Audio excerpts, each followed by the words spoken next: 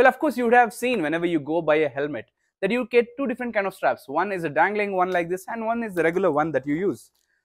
Well, this is called as the regular strap, and this is called as the D-ring, where there is a double D-ring which you have to use. That is simple like this. You go through both the hoops and go through the longest one, and as simple as that, go back again and finally fit it to the button that comes here.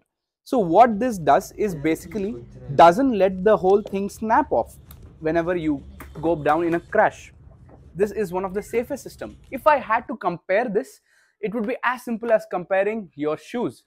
If you had a strap on your shoes, that is a Velcro one, it would not really be as strong as tying lace. It may be really vague, but that is the best way that I can probably tell you.